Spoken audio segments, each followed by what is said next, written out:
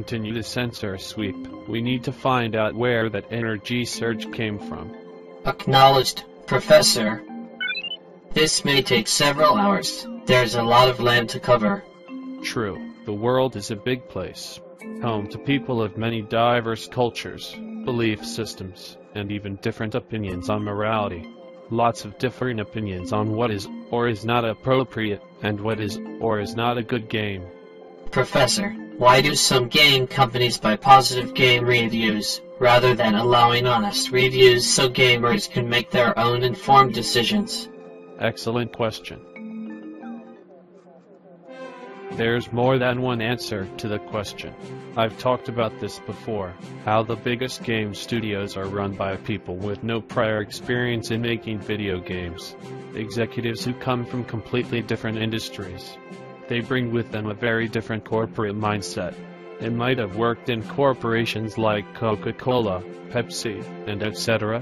It doesn't work well in the video game industry though. Games aren't commodity like soda and potato chips. They are an art form. Art isn't made by committee, nor it is made by assembly line. That's why the annual franchise model is dying. Precisely. I think at some level the executives know this. Yet many stay the course. They know they have fanatically loyal fans. Loyalty so strong, it becomes self-destructive. They've been called a lot of derogatory names, but we simply call them fanboys. Fanboys are easy to exploit, and no matter how often they're taken advantage of, they stay religiously fanatical. But they are the minority.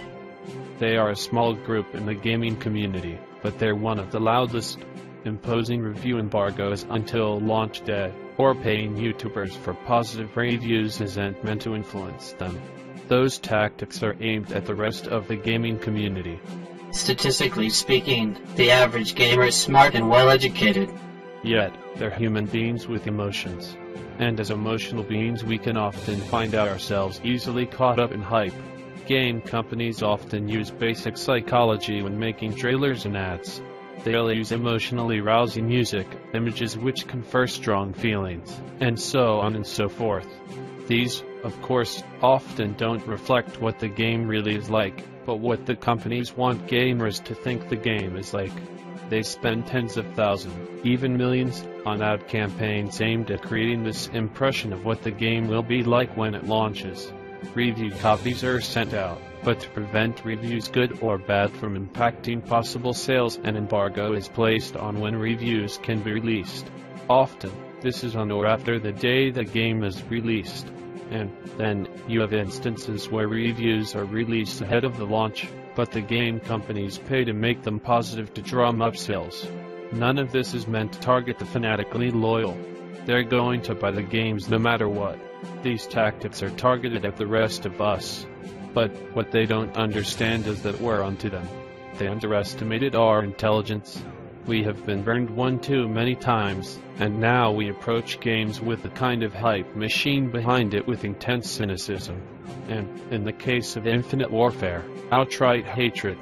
Basically, the average gamer is tired of being treated like they are stupid. Precisely.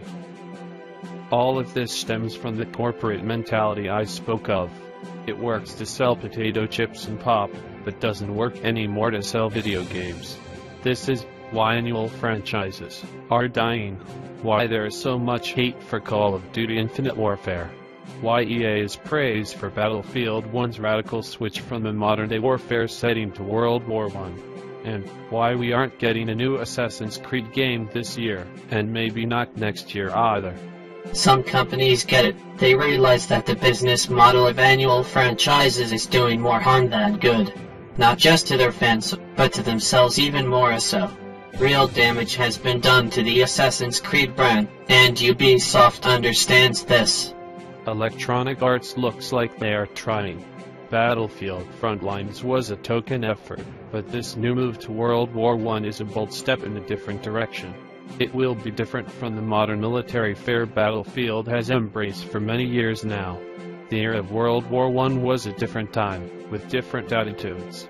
Before the Great War, our political thinking was still heavily influenced by medieval sensitivities. World War I changed everything. Attitudes were different. Society was different. We were very politically naive. The Great War was a tragedy on a scale never before experienced by humanity. So, it's a rather bold step for EA to go back to such a pinnacle moment in history. To a war which literally reshaped the world, and still affects us today. This doesn't make up for the wrongs the company has done. No, it doesn't, but at least it is an attempt. That's more than I can say for Activision, and that is saying a lot. They apparently aren't paying attention, or don't care that they are destroying the Call of Duty brand. Anyway, this was about companies buying positive reviews, so let's get back to that. I don't think every instance of this is the game company trying to deceive gamers. It is more likely that the companies are seeing how much more fickle gamers are becoming without really understanding why.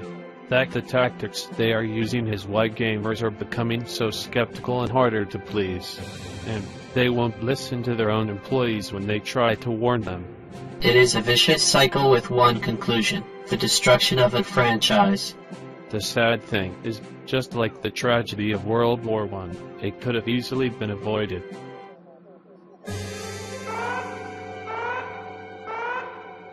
What is happening? Sir, we appear to have an intruder on board. So he's making his move.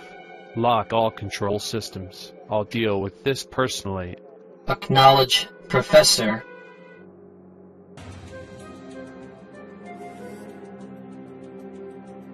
So, this is the great ship of understanding.